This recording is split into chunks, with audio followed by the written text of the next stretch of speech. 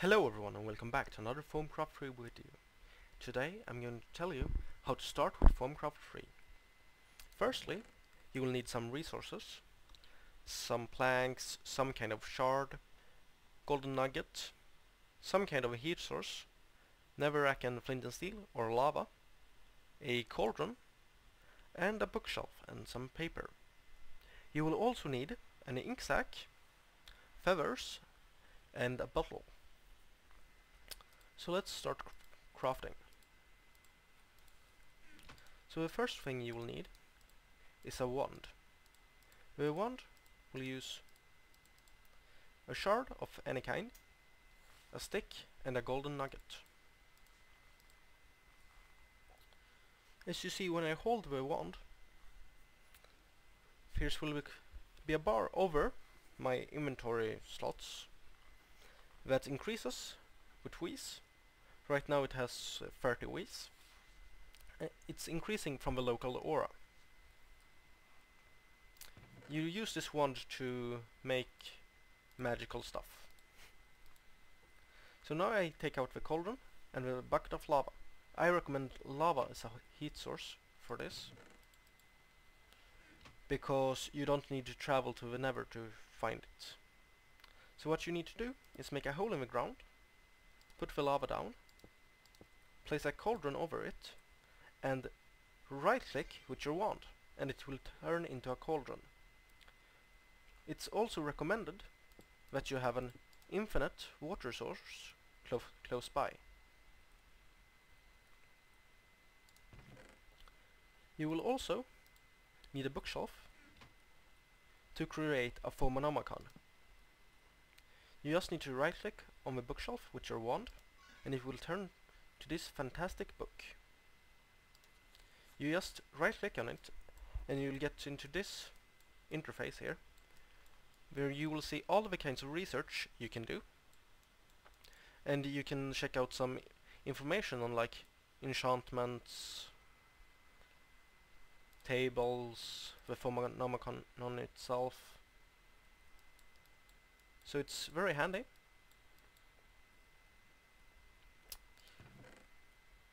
Let's see here. I will need this, and this for now. And now we're going to make a table. First thing you will need is wooden slabs,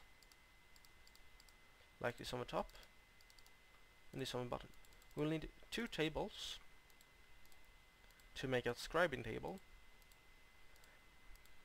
so we can start with the research. You place the 2 tables next to each other like this, and you right click with the scribing tool on the tables. It will turn into a scribing table. This is one of the 2 ways you can research in Thaumcraft. The other way is to randomly drop things into the cauldron, and I really don't recommend it. You will waste a lot of resources and destroy the environment. So use the scribing table. So the scribing table works with you put in some resources here, some paper here, and you will see that the resources here is coal, and it has ignis, potentia, and saxum. You can find these symbols on any item when you hold shift, or not any. There's some modded items that will not show them, like a redstone energy cell.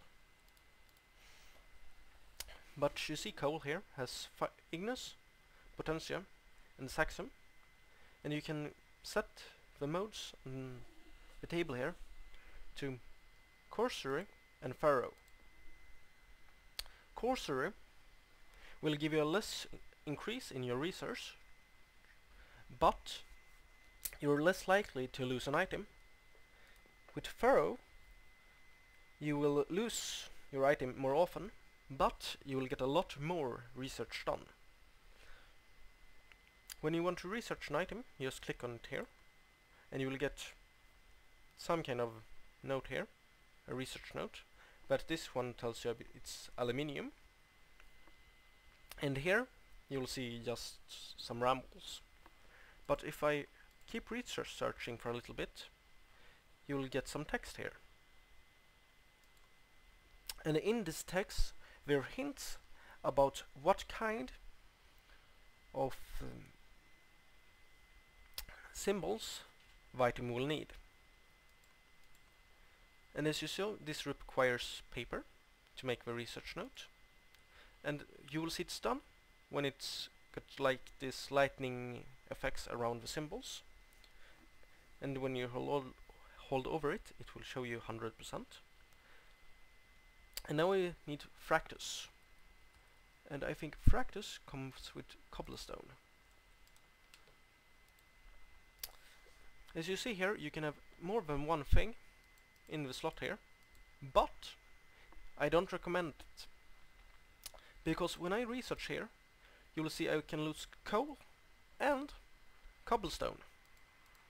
I can even lose both. And the research won't go any faster, because some items has symbols that overlap.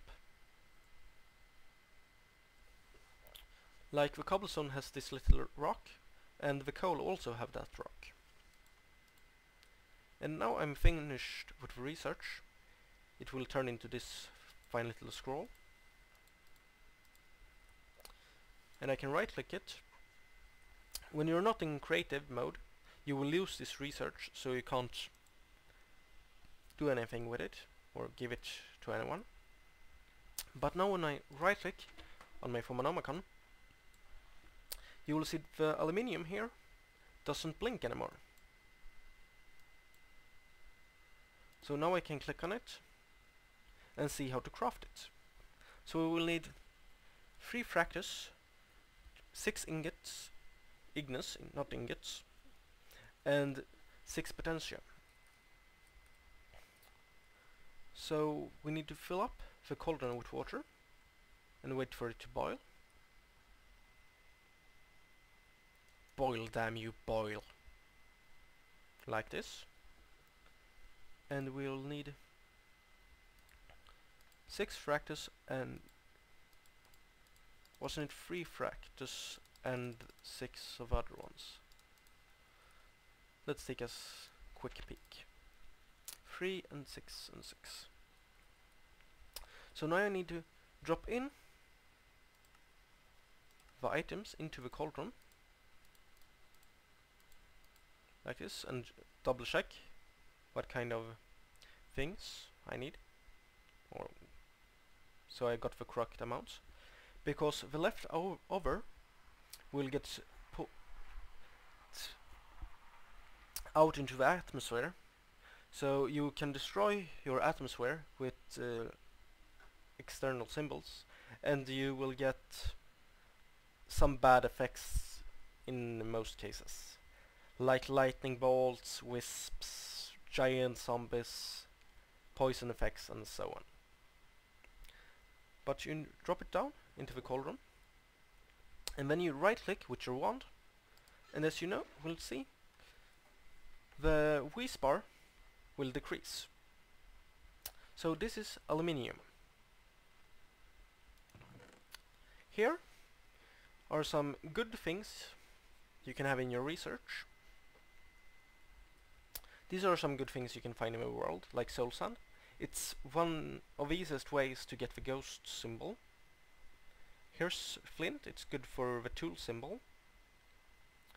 Refined iron from industrial craft is very good for the pure symbol, because the other things that has it, it's like diamonds and so on. And you really don't want to spend your diamonds on research when you can lose them. You can also get some good symbols from sandstone, chiseled sandstone, and smooth sandstone.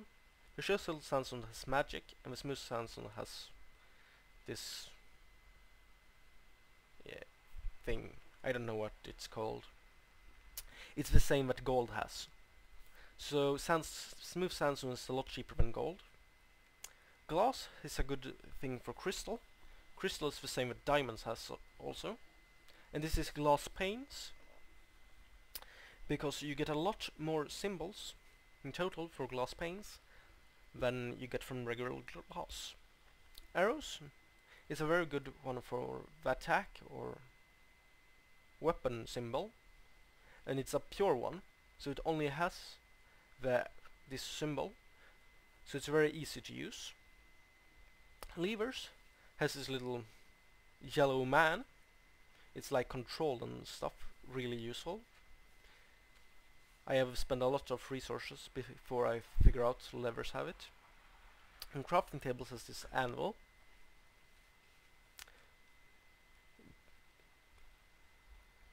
As you can see, most of these has really good symbols, or you will figure it out later at least, that are a lot cheaper than most other ways you can get them. And make a chicken farm and a cow farm. You will need it.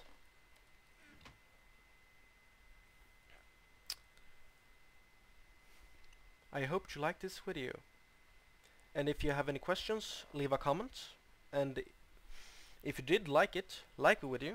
And if you want to see more Thaumcraft 3 tutorials, subscribe to my channel. Thanks for watching.